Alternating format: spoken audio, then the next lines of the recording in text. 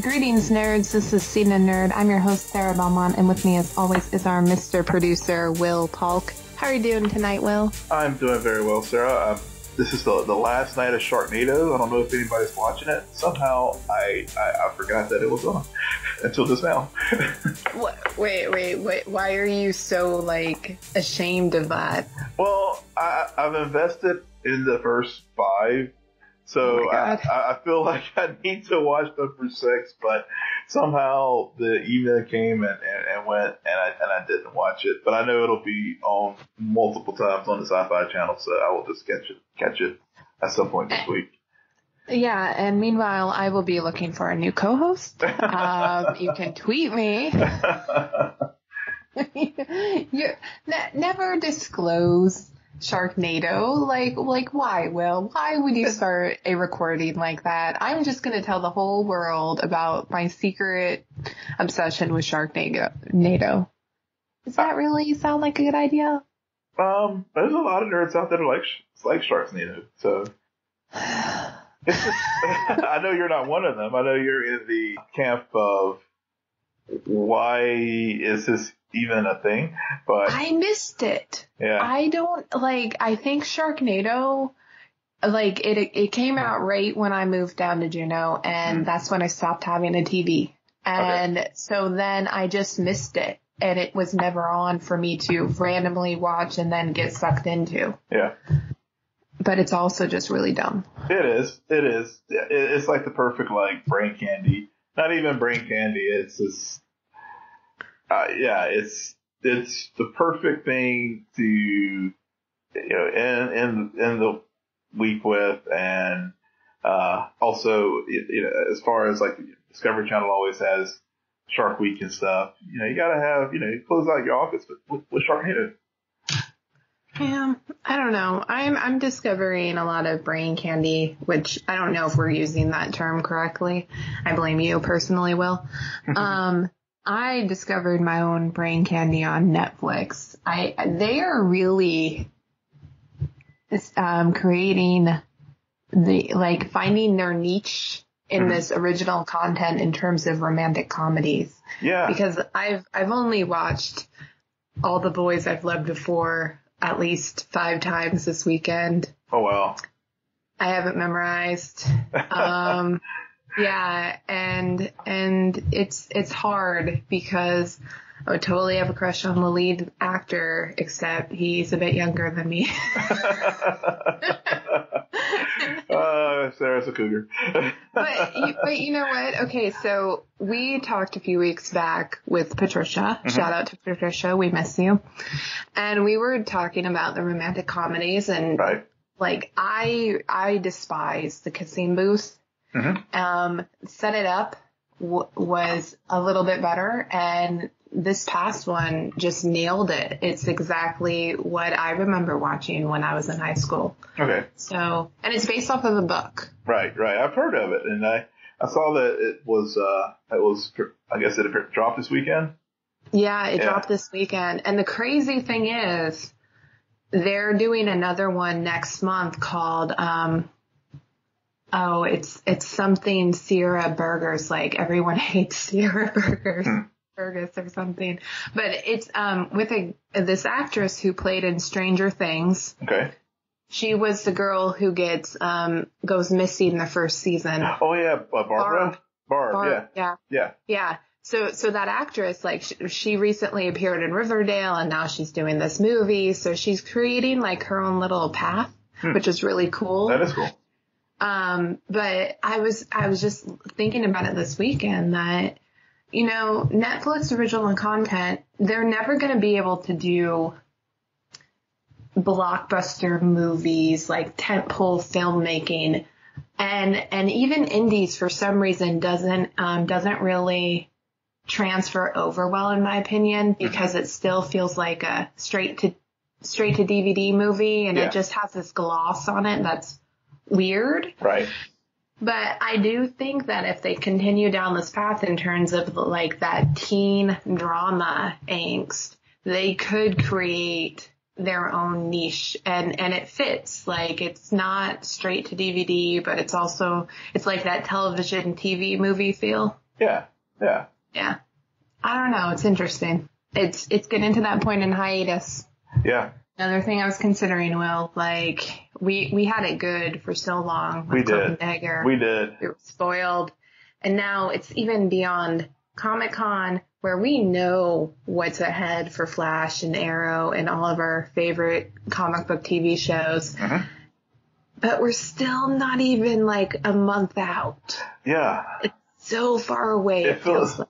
It does feel like it's very far away. And there are some things like that are going to be premiering shortly. Like we have Jack Ryan on Amazon. We do have The Gifted returning to Fox, but even that's still about a month away because it's not until September 22nd. Yeah. And we have but we do have something that we didn't watch the very first season of. But their season 2 is coming shortly, which is Iron Fist 2. Yeah. And the first trailer, I didn't really care for of Iron Fist 2. Yeah. I really like the second trailer. Yeah, I liked it as well. It was one where I was like, oh,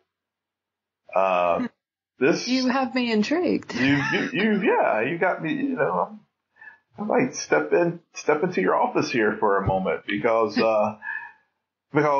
again, I didn't watch season 1. Did you ever watch it? Oh yeah. Okay.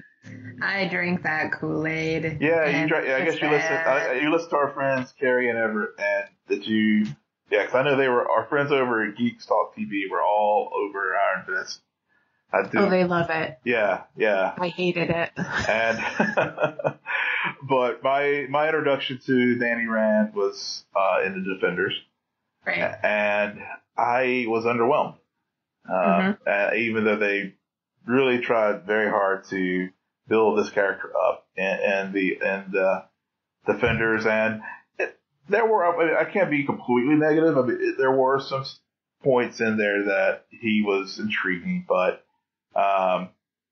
it still didn't work. But I think Luke Cage season 2 helped to solidify that relationship between Luke and Rand Industries, and building this universe. And this trailer that dropped, it looks good.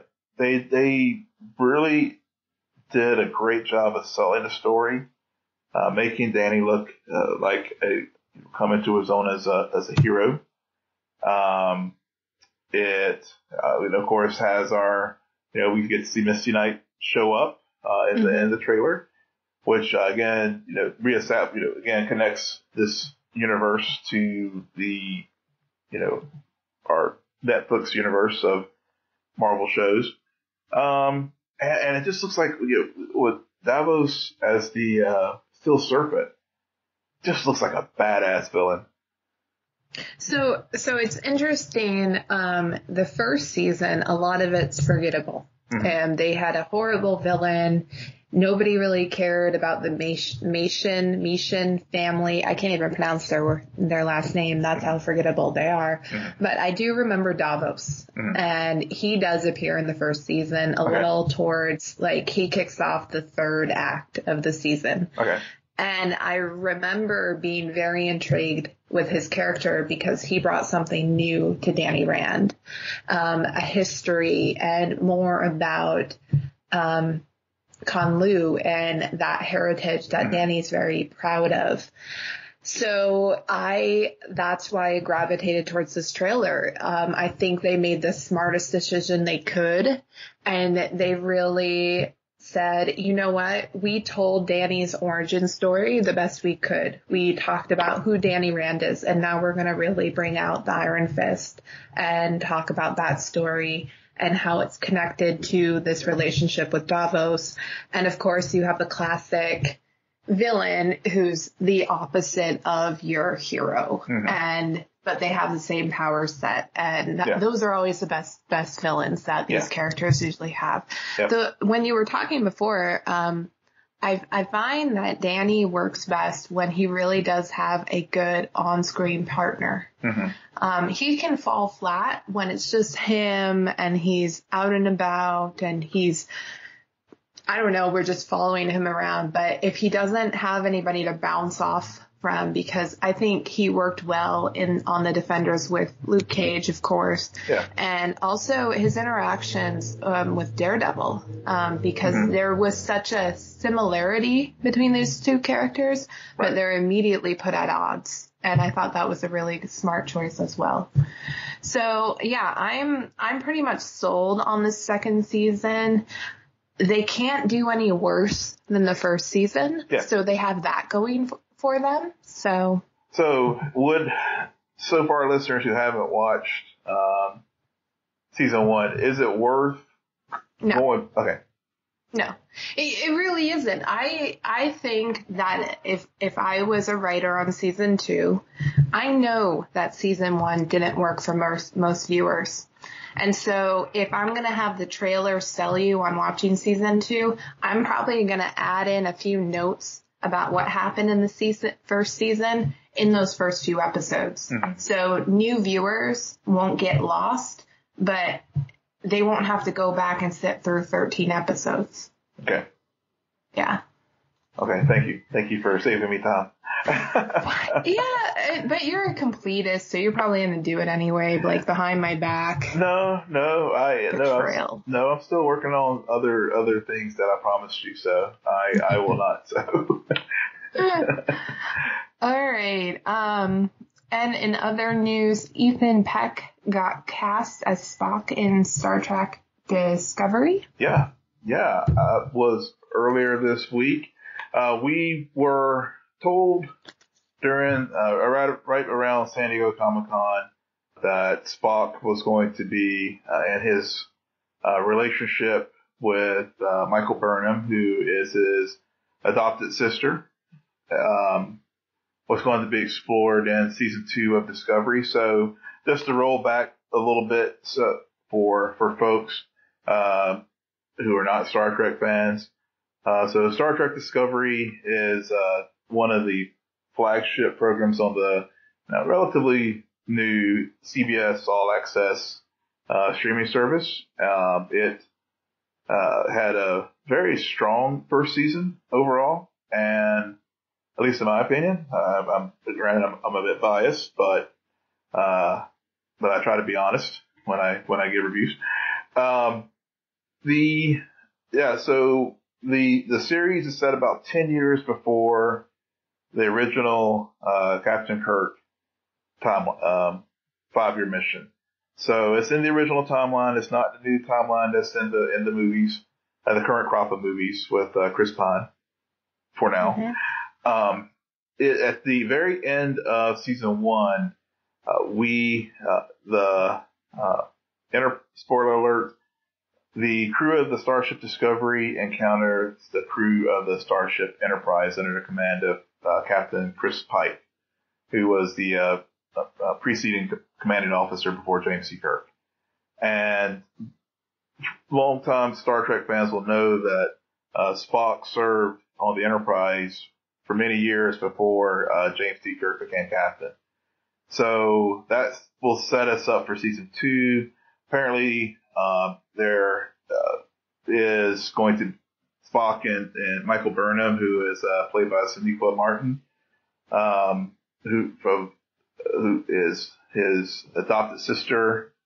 There will be some tension there that will be present. And for me, this is the third actor, obviously, who's played Spock. Obviously, Leonard Nimoy started, with the first one. Zachary Quinto and the movies has been Spock taking a new take on the character, but at its core still preserves that Vulcan, quote unquote, control of emotion, because Vulcans do have emotions. But this will be interesting to see this new version, because I'm interested to see how Spock will be. He will interact with the human crew? And that will he be like Uber Vulcan, where he is, super logical and, the things that we, typically think of Spock as far as being cold, no emotion, and how he's going to interact with Michael, and also how they're going to treat this as far as in the canon, because obviously we've had, 50 plus years of no mention of this sister, and now all of a sudden we have her. And so, I'm very intrigued for season 2. And I think they're going to, kick up the action even more in season 2. And, they have big expectations to fill after such a good first season. Okay. All right. Yeah. Everybody give a round of applause. Yeah. Thank you for indulging me. I'm pretty sure that was my punishment for putting you through the 100 rant last week. So I understand why you did what you did.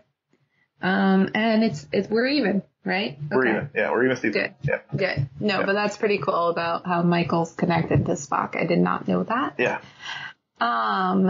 But I'm sure that'll end up being an Innergeekdom trivia question at one point, depending on what occurs with the TV and cinematic universe of Star Trek. Yeah. Meanwhile, on the Schmoedown, Mike Kalinowski faces off against, what was her name? I've really done my research tonight, everybody. I'm proud. She won the match too, but I don't remember her name. Mara Knopik? Mara Knopik. I still don't like her. Well, it's interesting. She's just so bland. I don't. Okay, go ahead. Yeah. Why is it interesting? Well, it was interesting in that I think Kalinowski basically groomed her to be the person to take out Cushing and some of these other folks, and at the end of the day, she's the one that ends up taking him out. See, I don't think he groomed her. He rigged the deck so that he knew he could make it to the final match. Yeah. And he claims that he did it purposely to give her a chance, but I don't view it as grooming. Well, maybe groom's the wrong word, but I guess maybe it was more, he thought she was going to be weak competition, and she would be strong enough that she could get through, but at the end of the day, he would just win and go to the finals. He almost did. Yeah. He had it completely in his favor, and then he screwed up. Yeah. And he picked the wrong numbers, and she picked the right numbers, and it just played out the way it did. He didn't have as far enough lead as he would have hoped to have. Yeah. But it just, Mike is a very charismatic component, and I was watching the match and I'm like, this is a good match. Mm-hmm. I just feel like it's very one-sided.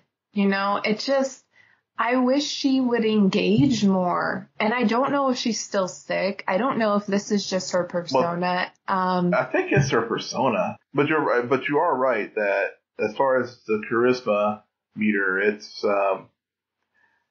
there. Yeah. I mean, it's I'm trying to think of it reminds me of Winona Ryder and Beetlejuice as far as that character, where it's just, I know it's a reaching back to an old film, but just kind of like that. I had a dream about Beetlejuice this week. A very random segue. Yeah. No, I relate it to something that Ken Knapsack said on the podcast that Collider has out right now called Riley Around, and it's him and Mark Riley talking about random topics. And they were talking about the Schmoedown and how other YouTubers have gone to it and experienced it, and afterwards would tell them they can't do that. And Ken's point is there's a difference between somebody sitting down and just talking for the sake of it and having it get recorded versus somebody who's done stand-up comedy or is a natural entertainer and is just trying to not only win at the competition, but they also understand that they have a part to play. Yeah. And it's one thing if it's her part, it just doesn't work for me. Like, there's a reason why I like the Four Horsemen, and I like everything John Rocha does, even though I kind of also think he can be foolish at times. Yeah. But it's entertainment and team action. Like, they're a bunch of douches, but they're also just playing parts. Like, that's not who they really are. Right, right.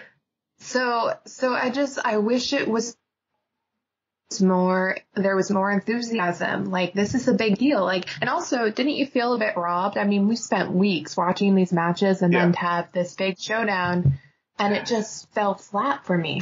Yeah, I will say I was hoping Kalinowski would make it too. I've really enjoyed the shake-up, how, well, at least in Innergeekdom, how we, over the last 3 weeks or so, we've had some really strong, compelling, competitive matches. Mm-hmm. I was hoping that, to your point, I mean, he is very charismatic, and he was a good showman, and I was hoping he would, get to the finals and then lose. And then lose. Yeah. It's just kind of like, it's like it feels like the season is incomplete. Yeah, it's just, I don't know, and I'm not looking forward to the big showdown because I really don't like the champion, Jason Inman. Mm-hmm. But we'll see. We'll see what happens. Yeah. KO isn't over. KO never ends. Right. And then we always are going to have our typical update on the saga that is James Gunn being fired. Yep. Yeah. You put it best this week. The mouse that roared. That's what you wrote. Yes, but when we were talking about it the other night, that's what you said. So I like what you said so much. I put it in the rundown. That's so sweet. I don't even remember saying that. I totally. Yo, Sarah had a long week. When we were doing this, I totally saw that, and I'm like, oh, that's really clever. I wish I would have thought of that. Yeah, and it's your words. This is actually this wasn't even Friday night when we were trying to figure out what to talk about tonight. It was earlier in the week. I think we were like catching up on some stuff, and you were like the mouse that roared. So I was like, ooh, I like that. So I bookmarked it. So. Oh, yeah. So what did Batista say?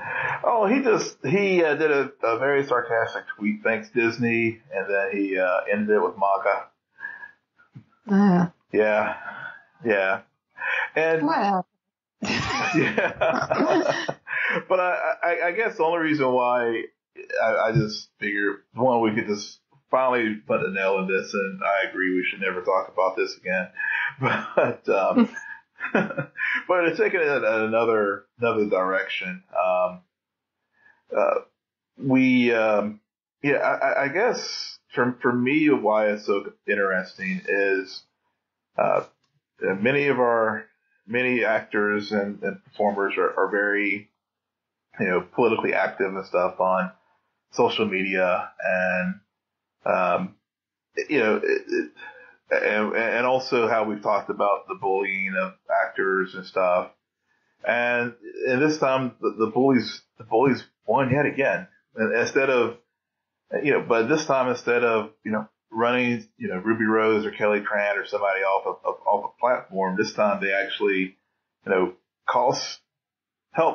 to put the nail in the coffin as far as someone's job, because obviously James Gunn put himself in a situation to begin with by saying the reprehensible stuff, but by them digging these things up and magnifying it to the level that a company like Disney actually pulled the plug on him. they won. But I know we could also bring up Roseanne too, so I don't know. Okay, so basically, so it gets into what we were talking about last week about how the more the debate goes on in social media, the more stuff is going to come out, and the more this guy's image is going to be completely ruined. Right. I agree with that. I think it was, but I also understand, like, it's, and I don't know how to articulate this because I didn't realize that this is what we were going to get into, but earlier this week I was looking into information about transparency, and especially from leaders of an organization, of a studio, and in this new age of knowledge and technology and information sharing, we have a constant demand for transparency, but right.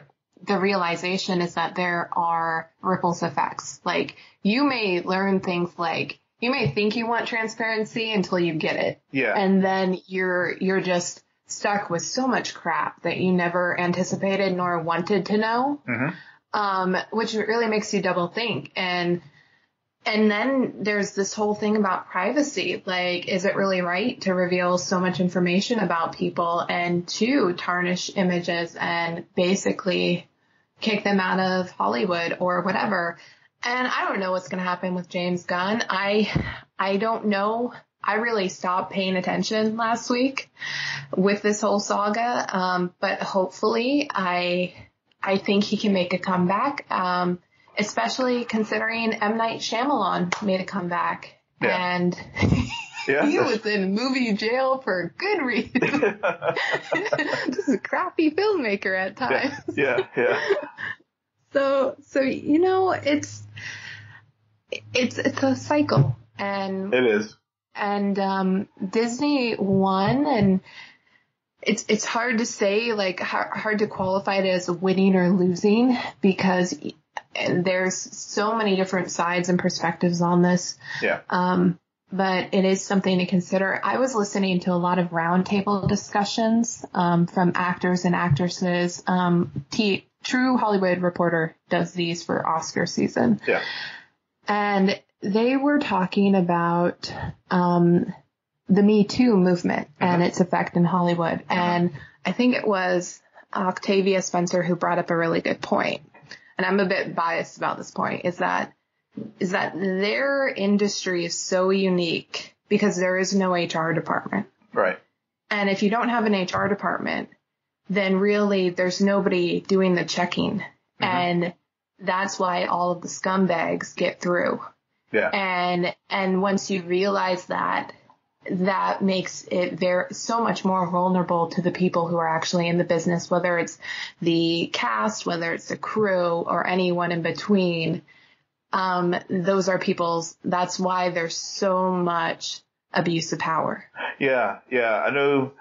Yeah. I know we also this week we tweeted out the article, was from Bustle with the women lady, the actresses from Arrowverse, and they raised that very similar points in that article, in the Me Too era, how before Weinstein and everything, you really were at the mercy of scumbag producers and stuff, but because of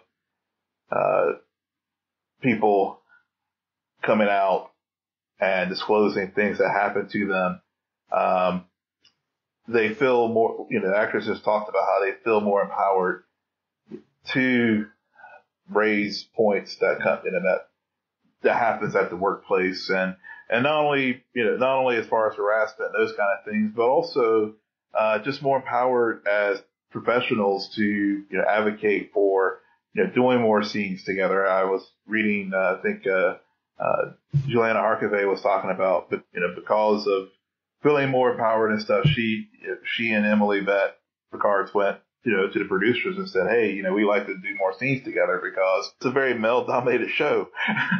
But because of Me Too and Time's Up and everything else, not only are the good thing of it as far as driving the scumbags out, even though Chris Hardwick somehow managed to get back.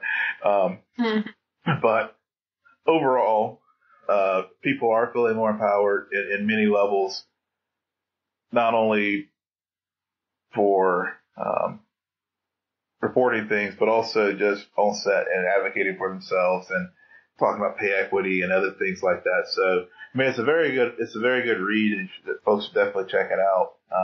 Especially since I know our core listeners are Arrowverse fans, and of course, Candace Patton talks about her experiences in there as well, and then we have the folks, Katie Lotz and some members of Cast of Legends of Tomorrow as well. So definitely go check it out. Yeah, I can't think of anything to add on to that you didn't explain or talk about, but really what I see about that article is, because I follow so many people in the Arrow fandom, is there's a lot of weird takes on Stephen Amell and his either non-support or support of the female actresses who have been voicing their opinions. And there's been a lot of snarky remarks about, well, this is why one character gets highlighted and one character doesn't. I don't buy into that. I really don't, Will, because we're dealing with shows that are called The Flash and Arrow. Right. Barry Allen and Oliver Queen are the leads. Yep. I'm sorry. They are. It's their stories, and everybody else, no matter their race, no matter the sex, they are supporting cast. Exactly.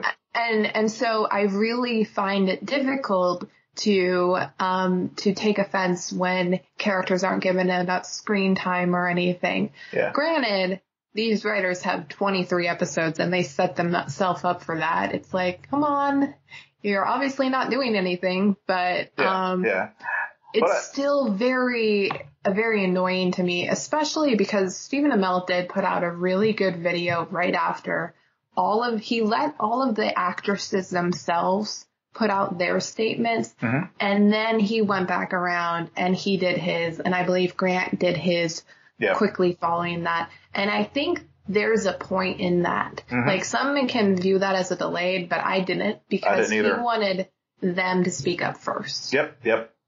And they touch on that as far as in that article, the Bustle article talks on how the actresses feel that men that are allies and not adversaries in this effort. And I think you're 100% right. It was very smart, tactically and the right thing to do to let the actresses speak first before they said anything. And I think both Grant and Stephen said very, very powerful, in their own way, remarks to what was transpiring, after the whole Kreisberg situation.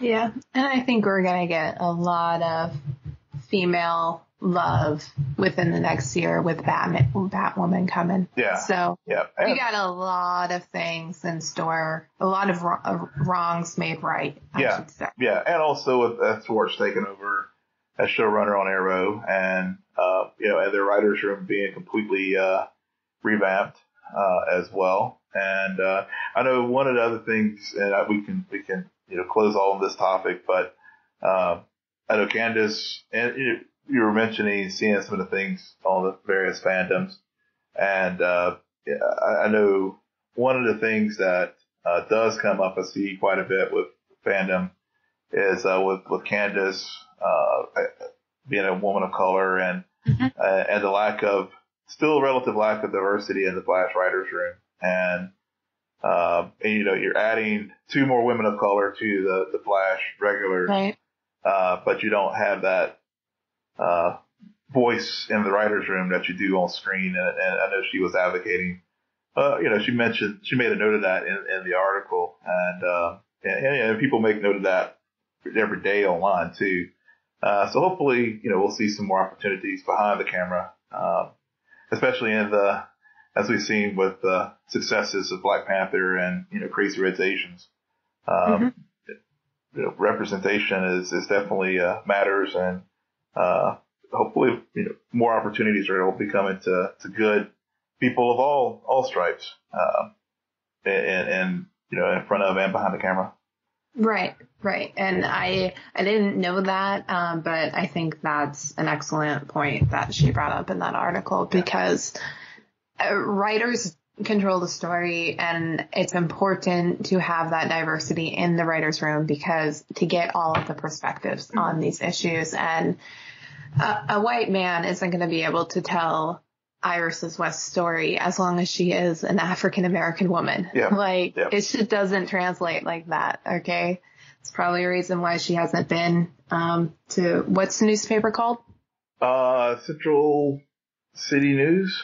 That's how long it's been, people. Yeah. We can't even really remember the newspaper's name. See? But speaking about the Flash, it's really crazy. I think I know more about what's going on with the Flash season 5 than I do with Arrow season 7 right now. Yeah. I think they have, I don't know if it's an intentional thing or what, but more info seems to be being put out by the Flash. Yep. This week they dropped the titles of the first 6 episodes, and we have Nora, of course, episode 1, then Blocked, then The Death of Vibe, Newsflash, All Dolled Up, and The Icicle Cometh.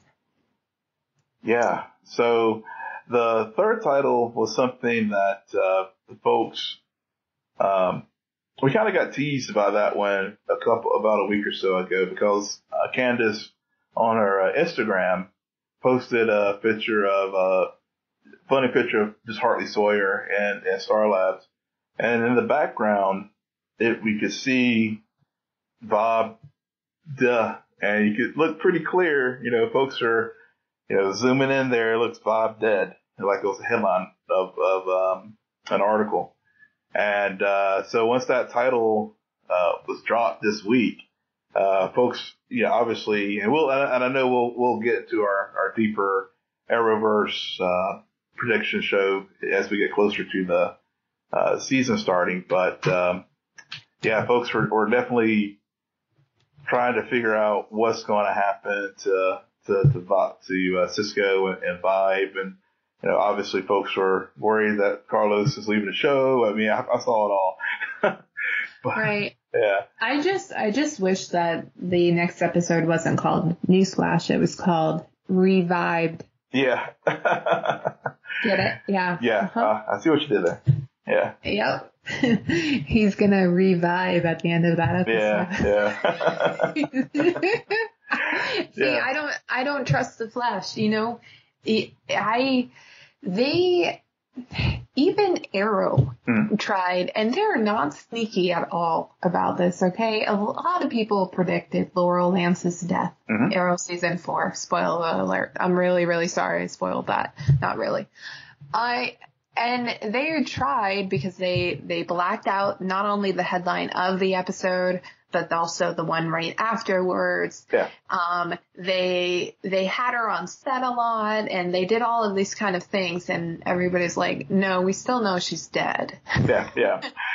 And so I don't see them willing, especially this early in hiatus, to still, or this soon in hiatus, to drop that as, it feels much more like a tease that they're probably not going to follow through on. Right.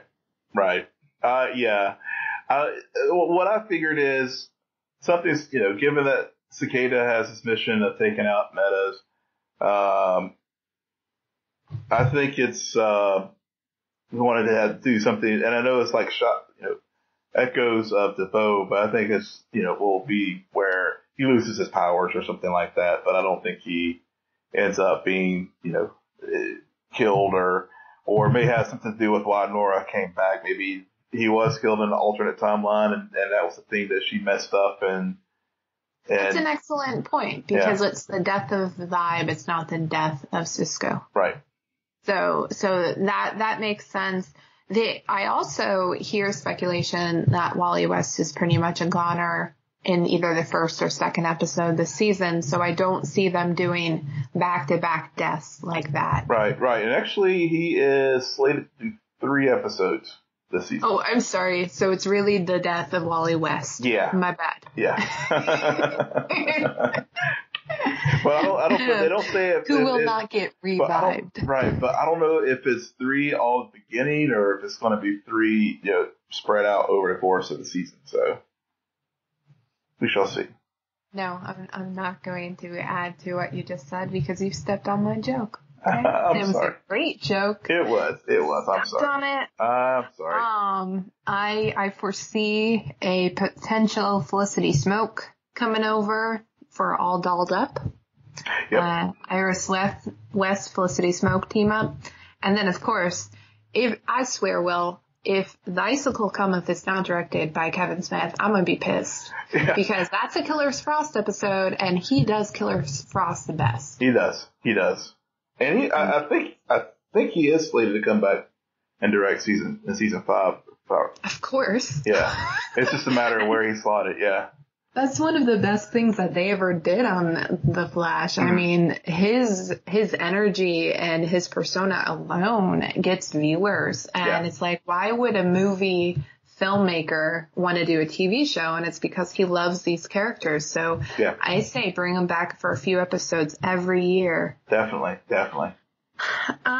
So yeah, and I tried looking up a few titles of Arrow season 7, and I couldn't find very many. It's still very unknown how long he'll actually be in jail for season 7. I'm thinking about a third of the season. Yeah, which is a long time. It is a long time. And you know why? I'm pretty sure it has to do with they have to have that Oliver Queen comic book goatee by the time he gets out of jail. Yep. Because then he's immediately going to shave it. Yep. You got it. Yep. You nailed it. Yep. Revived. That's a good one. Maybe we should use that for like our audio rant. Oh man. Thinking about Revived, Christian Slater had an interview with Collider this week, and he talked about the potential future end of Mr. Robot. This is why Hiatus is dragging on. I have not been teased with a Mr. Robot season 4 trailer nor release date, and I'm getting very frustrated. I am too. Because it's been a long time since I've been able to talk Mr. Robot. I can't even really remember where we left off, even though I remember perfectly. And I just, it didn't shock me when he put this on the rundown because Sam Esmail has always said either 4 or 5 seasons. So, and they still go back and forth on really if it is the last one or if they're going to do season 4's part 1. So 5 episodes. Yeah. And then 5 more. And I'm just like, rip off the Band-Aid and drop them all at once. Yeah. Well, Rami was asked about Christian's comments, and he was like, oh, really? that was, he was, I don't know if he was being sarcastic or what, but, because it's hard to tell in print. But he was like, well, it is his birthday, so I had to text him about it. Yeah, you're right. I think the plan was to do 4 or 5 seasons, as you said, and there's been nothing. I mean, there's been a lot of chatter about Sam Esmail's other projects. I mean, he's got the new series that's going to be on USA. What's it called again? The Julia Roberts one. Yeah. Oh, I thought that was an Amazon Prime original. Maybe it is Amazon. I don't know. I think it's partly because of Sam Esmail is now highly in demand for writing projects and everything. He's a brand name now. Okay. He's made his name it's not Mr. Robot. It's Sam Esmail's Mr. Robot, which is very powerful for anyone show running, because you don't get that a lot. Kurt Sutter comes to mind because of his fame when it came to Sons of Anarchy. Right. At the same time, though, Sam Esmail even said he wanted this to be a movie. He did. And then he felt like there was more story to tell, so he stretched it, and before he knew it, he made a few seasons, and even now, you know, season 2 especially, you could tell they were kind of stretching the story a little bit further. So if it ends this season, I'll be fine. If it ends a season later, I'll be fine. I just want another season. It's just, I know, I want another season. I know that there's going to be a comic book that will be issued based on Mr. Robot. I haven't seen much, again, just like the show itself, I haven't seen much other than speculation. I mean, some of the speculation is that it'll be a prequel where it gets into the background of how Elliot created F Society. Yeah, I'm like you. I want a show. I mean, and reading Christian's interview with Collider, and he was like, talking about, the writer's room is getting together, kicking around stuff. But at the end of the day, they need to get things moving, because you're right, the show had such a stellar start. Second season dropped off. Third season ratings are also dropping off. So it's going to hit a point where, I mean, USA is not going to, cancel this show, because it is such a, Sam is as you said, he is a brand now. But at the same time, it's just like you're stringing the fans along, and we're just like, we're like, folks in the desert wanting water. Please. Yeah, and it's also a very dense show. Mm-hmm. So there's a lot, and when you allow the hiatus to drag on too long, you allow your viewers to lose stakes and just overall need to watch the show, because now I have 15 other things. Like we're dealing with a market. Yeah. And there's a new show every month or so. Yeah. Granted, half of them suck. True. Yeah. But you never know what's going to suddenly replace Mr. Robot. And I know that I'm still all in. I just, I'm tired of will this be the end or not? Mm-hmm. I just want to finish the story and how it was meant to be told. And I hope that we get that far soon. Yeah. Me too. Why did you put this on the rundown, Will? I have nothing to say about this. Jason Bourne spin-off show ordered for USA. I just thought it was interesting. You're like, it's interesting. To who, Will? To you. To me, yes. And maybe a couple listeners, But, no, it's just, it was a little note from Hiatus. Nothing that's going to, it was ordered by USA. It sort of, I guess I was still charged up or whatever from our previous discussions on Bond and Mission Impossible, and Bourne falls into that genre. So I was like, I was intrigued by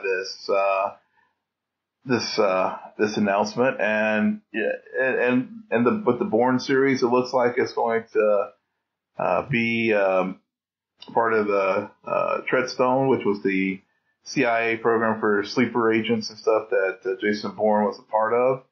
It doesn't. I mean, I doubt Matt Damon will come over from movies to television and do it, but he's also said he would be cool if it is Jason Bourne in this. He said he's cool with another actor playing the character. So, but more likely than not, it'll be a true spinoff, and probably we'll get we'll have another entry in the Bourneverse, like we did with Jeremy Renner and with the Bourne film that he did. Yeah. Okay. So I stopped watching Jason Bourne after the third one. Okay. And I don't know why my voice is cracking right now. I'm sorry. Yeah, you're just so choked up because what would Jeremy Renner just did movie. Yeah. Right. And then the recent one, I didn't see the recent one either. But this does lead me to something I have been debating, because I have graciously, no. I have endured a lot of talk about Mr. Bond, James Bond, Mr. Bourne, and Mission Impossible, Ethan Hunt. See, that's how much I watched that franchise. I even was like, Mission Impossible, let me think about it. I feel touched that you remembered the name of Tom Cruise's character. You got me. Yep. I took my time and I found the answer. No need for multiple choice. Yeah. Yeah, but and I go back and forth. It's not like I despise action films, because I remember watching some when I was younger. We used to watch a lot of the Lethal Weapon movies. My dad wasn't a diehard fan. So that wasn't in, and I know that's like anarchy, because that apparently is the best 80s movies of all time. Yippee-ki-yay. Yeah, yippee-ki-yay. But it's just, I don't know what it is. And then I was thinking about, okay, so why does it feel like action movies are not, we have the regular franchises these days, but it's not the same. And I think it's because of all of the comic book movies and just the comic book drama that I get enough action in those films that I don't need anything less than. Because watching an action film, to me, when I try, all I see is, well, this is a superhero movie, but it's not a superhero movie. And these guys don't actually have powers, and there isn't a connected universe, even though they claim to be connected. Yeah. And they just have a lot more budget than they did before. So let me ask you, are you a fan of the Fast and Furious franchise? I own the first movie because I liked the first movie. And I've tried to watch the one where Paul Walker dies. Like, not in the movie, out of the movie. I didn't care for it. And I didn't really understand. Like, I know why it's a big deal. I get it. I'm not completely non-human. I didn't really care for the story because it felt utterly ridiculous. Yeah. There were 2 towers, and they jumped from one tower to another tower in a car. Yeah. Well, it's interesting because I'm not a big, even though I've mentioned these other franchises, I'm not a big fan of the Fast and Furious franchise. So. Well, that's the saving grace, Will. Yeah. So, So, I get a plus mark tonight from you. So. Still in the negatives, but yep. Continue. No, but when you put this as a rundown, the difference between action films and comic book films, I thought about it quite a bit actually, and especially because you raised like the 80s films like Lethal Weapon and Die Hard, and I think the similarities that I see with those films and say the MCU, which I almost will put the MCU in a category of itself for comic book films. Because the reason why I say that is, whereas other comic book films prior to this were, and it maybe started with, it really started with the Christopher Nolan Batman, I would think. With the serialized storytelling. Right. And then MCU took it and just took it to another level. Prior to that, comic book movies were generally standalone projects. Obviously Superman, the 1978 Superman with Christopher Reeve and Superman 2 really, were the catalyst for, taking these films from B-movie, cheesy, bad special effects to, major blockbuster status. But the thing that, to get back to my earlier point, the thing that I see similarities between the 80s films with Die Hard and Lethal Weapon and the current crop of comic book films is you had characters that you could really get emotionally invested in.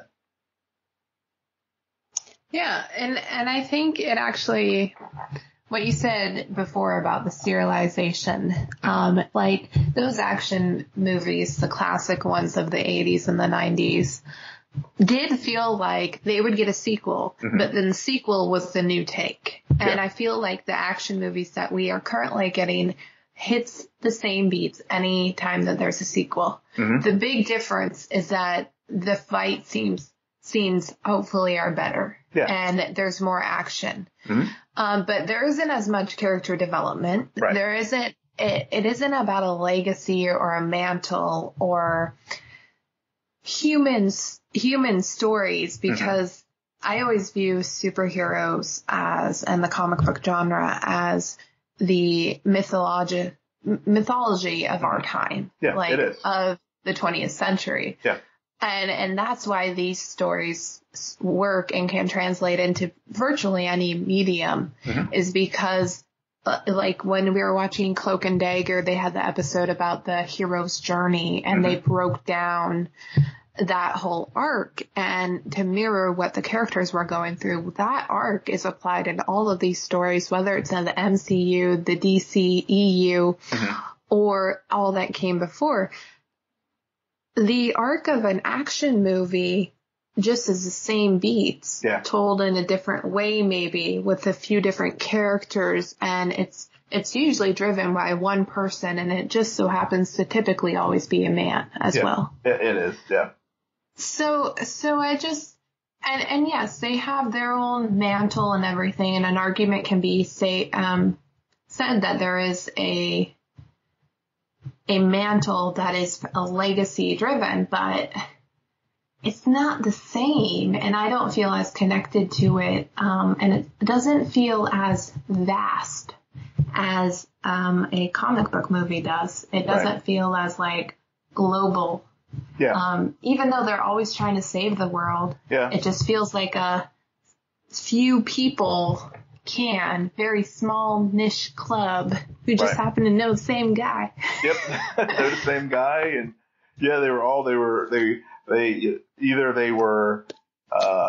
the trope is they were buddies together in special forces, or they were, they maybe play ball together, some kind of macho tie that, it's that they get paired together.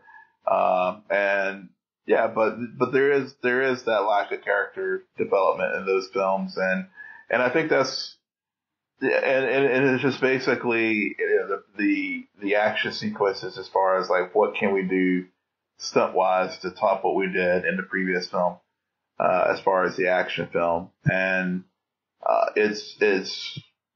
think that at its core, because yes, there is action and all the outrageous and stunts and stuff that we see in the MCU and other comic book films, but I feel like the modern comic book film, in particular the successful modern comic book films like Superman and the MCU and the Batman trilogy, at its core, what made these films work for it was the character and the character development. And yes, and it's built around all these fantastic things happening at the same time. But, you've seen you've seen these characters in other vehicles where they don't take the time to do as great character development, and it falters. I mean, you look at Spider-Man 3. I mean, Spider-Man 1 and 2 by Sam Raimi did the right things as far as building character development. But by 3, it was just a hot mess. Yeah. It was a hot mess. Yeah. I think it just, I feel like filmmakers who really understand just the filmmaking medium, because Christopher Nolan took over the Batman franchise and revived it from movie jail, because that's what happened in the 90s. That character, it just fell apart. It became gimmicky. It became about selling toys, and it just wasn't what anybody cared or wanted to see. And Nolan brought a maturity to it. And a groundedness and a darkness. Granted, now all DCEU movies have to be dark and grounded, but what they failed to realize is that in the groundedness, he didn't use CGI all over the place. Yes, exactly. And again, it goes back to my point. It's about the character. Yeah, and I feel like for me, beyond just the character, I feel like it's about that filmmaker who's guiding it. We wouldn't have the MCU without Kevin Feige. We wouldn't. Like, no. And he's not even directing these movies. He's just the man above that studio head who has his fingers on everything, but is not also pulling too many strings at once. He has a patience with this that I think is very needed to do what he is doing. Yeah. And so but to get back to why I did put it on the rundown is because this is my explanation for why when these action movies are brought up, that I don't really get enthusiastic about it, is because I get all of my action with this comic book genre. When we talk about those movies, I can criticize stunts. I get my action on weekly comic book TV shows. Yeah. And so I don't need that. Instead, when I'm not watching something comic book related, I want to do the opposite and check out some rom-coms, I guess. Yeah, exactly. Which you have. Or cry on This Is Us, which you've been watching. Yep. It's good to change up. Yeah, and we all have our little collection of the things we like and need in our on our remote control. All right. Well, Will, I think we got through it all tonight. Yes, we did. Why don't you tell our listeners where they can find you? Yes, you can find me at Will M. Polk. That's WILLMPOLK. You can find me at SJ Belmont, SJBELMONT. Follow our crew on Twitter at SNN. Friend us on Facebook. Follow us on Instagram. But most importantly, rate, subscribe, and comment on iTunes, SoundCloud, and Spotify. Good night. Geek out. You're welcome.